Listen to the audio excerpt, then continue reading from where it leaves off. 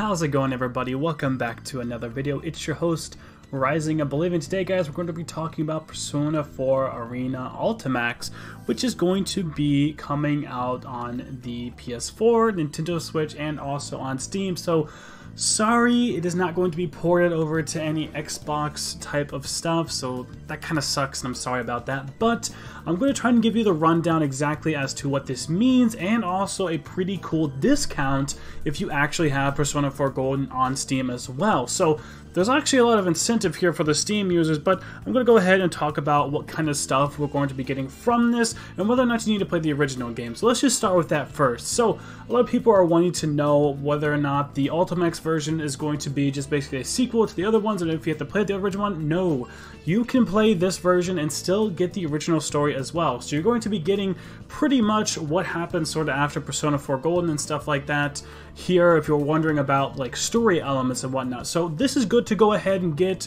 on whatever you're going to be playing it on, and we'll give you sort of all the story there. It says P4A story mode on this picture. I want to go ahead and put it on the screen now. So as you're seeing this picture here, it's going to be telling you basically all of the stuff that you're going to be having within this. But I do want to add, there are a couple of different versions of this game that you can find on Steam and where else, so those should be coming up soon. If not, then I'm sorry, and we'll have to make some corrections, but this is basically what we have here. So it's the P4AU, so Arena Ultimax. There's the Digital Standard Edition. It looks like there's also a Midnight Channel Collection Edition as well. So what you get there is some additional nav voices, additional background music, the glasses full pack, the all icons pack, additional colors full pack, boss characters are also unlocked, all fighting titles are unlocked, challenge demonstrations, the P4A story mode, which is the thing that people have been kind of wondering if they need to play one of the past fighting games. Nope, that's it right there. You also get the Adachi story mode, and you also get 3 additional characters.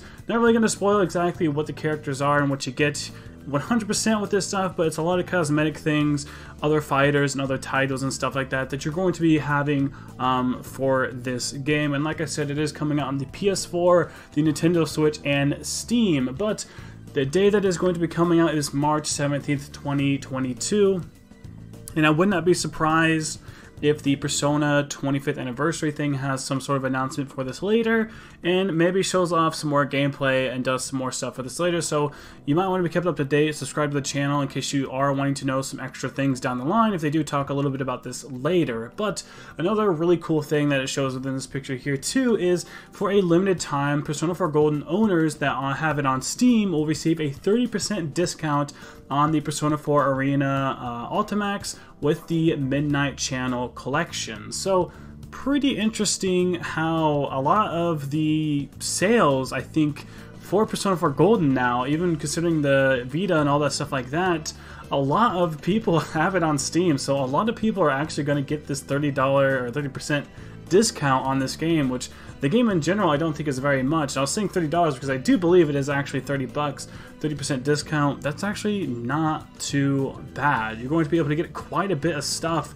from having Persona 4 Golden. So if right now you're wanting to just jump into P4 in general and you're wanting to have a lot of P4 stuff, getting Persona 4 Golden and getting Ultimax as well is a pretty solid deal. And let's say maybe you have some time until March 17th of 2022.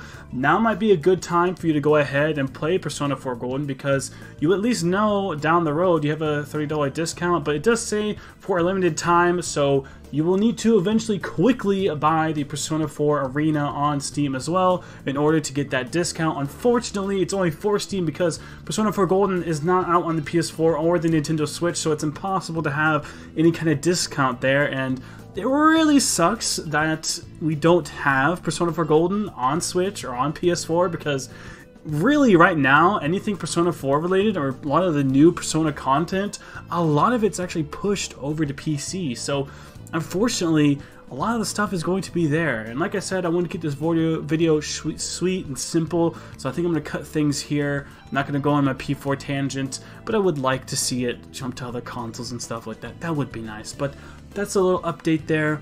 Hopefully, we'll see a little bit more about this down the road. Who really knows here? But yeah, it looks like we're finally getting some ports, and I think this is a big one that a lot of people wanted.